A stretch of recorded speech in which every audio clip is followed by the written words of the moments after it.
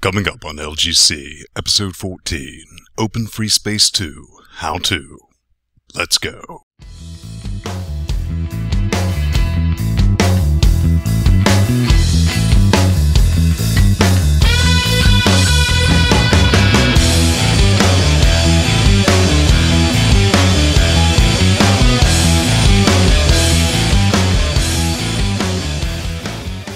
Started, we will need two things: Open FreeSpace 2 data files and wine. So let's go ahead and get the data files. I've chosen to use goodoldgames.com, where you can pick up FreeSpace 2 for $5.99. Now granted, you'll end up with an executable that only runs under Windows, but this works perfectly for our purpose. In my FreeSpace 2 folder that I've created on my desktop, we have FreeSpace2.exe. Now we need to make that executable. chmod +x install.exe. Now let's run one.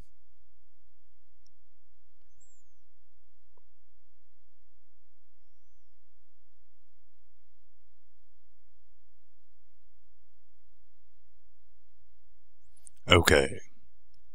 Now, since we only need the data files, we're going to install this directly into our FreeSpace 2 folder that I've created on the desktop. In this case, it will be under Home Vin, Desktop, FreeSpace 2. You'll see it's trying to create its own FreeSpace 2 directory. I'm going to remove that, so it will install directly into our FS2 folder. On the start, you'll get a bit of a warning. Override that, click yes.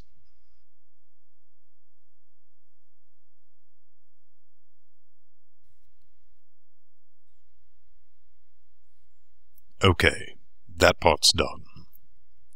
We don't want to launch it, let's exit out. We'll minimize this. All we need are the files in the main directory that end with VP. So let's clear everything else out. Now I've left the original installer and FreeSpace Open Installer. It's a jar file. We'll get to that in a moment. Now, the current version of FS2 Open is 3.6.12. You can download that for Linux, but you can see it's screaming about using the automated installer. I'm running a stock Ubuntu 10.10 box, so let's try this automated installer.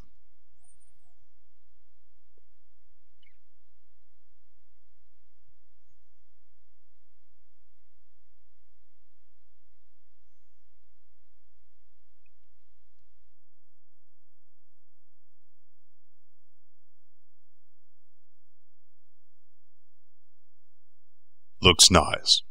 Completely unusable. Unable to resize the screen in order to access the next and forward buttons. It's rubbish.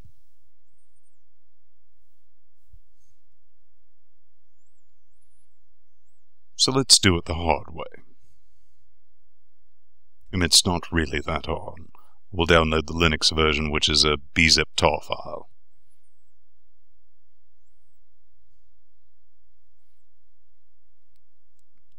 Now let's extract these to our FreeSpace 2 folder. Be on the desktop.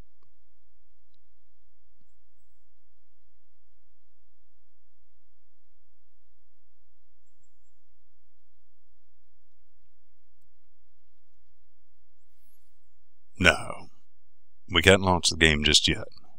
We have to add two things. Let's create a new folder.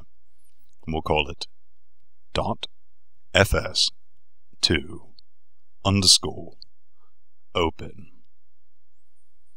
Let's go into the folder. And we're going to create a new file.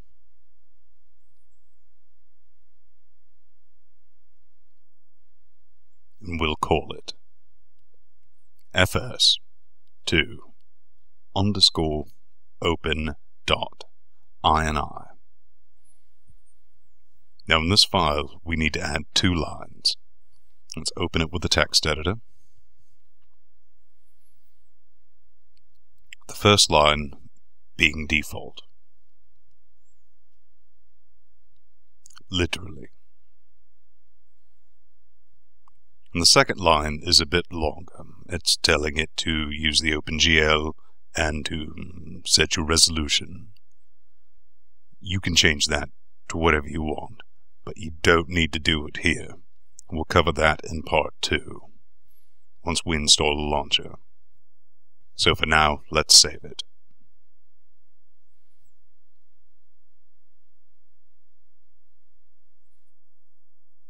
Go back to our FreeSpace 2 directory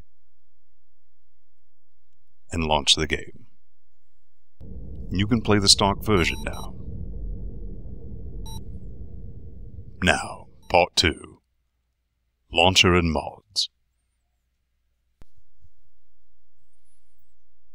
You need to get the launcher from Vega, livecd.pl, ~hanva yal linux.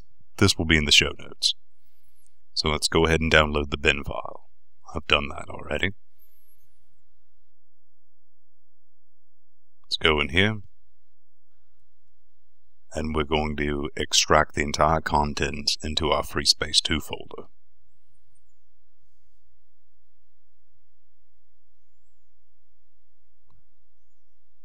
Okay.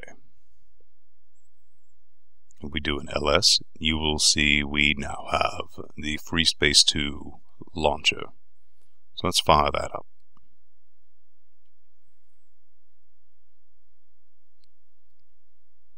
It's a bit of a warning. You'll get that the first time you start it. Okay, and you will see that the launcher has already found the correct executable. From here you can adjust your screen resolution, color depth, audio settings, joystick settings, network performance, and features. And we'll cover that in just a bit. Let's click OK. Because now we're going to install the high-resolution textures. It's the Media VP.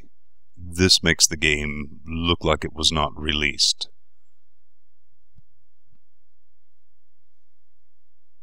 10 years ago. Now you'll find the URL to the forum post in the show notes, so don't worry about that, but we'll go ahead and download it.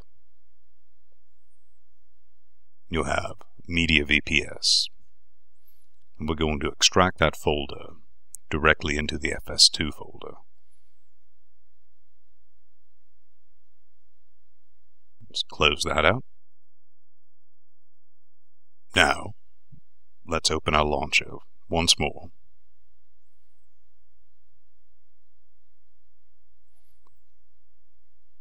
Okay, from here, we're going to add a mod, which is our Media VP. Now to activate everything, you'll need to go to Feature. There's a couple of checkboxes that will need to be clicked. I've already done this. Specular, glow maps, environment maps, lighting the missiles, and 3D shock waves. And that's for your graphics. You can enable normal maps if your system supports it. Now for gameplay, you want to enable 3D warp and enable flash upon warp.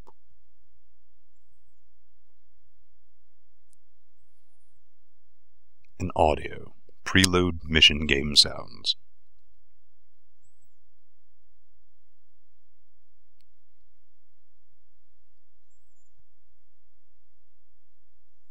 For the last bit, you have to manually enter this. You'll add it into your custom flags area. This will also be in the show notes, so don't worry about trying to copy it down from the video. But that's it.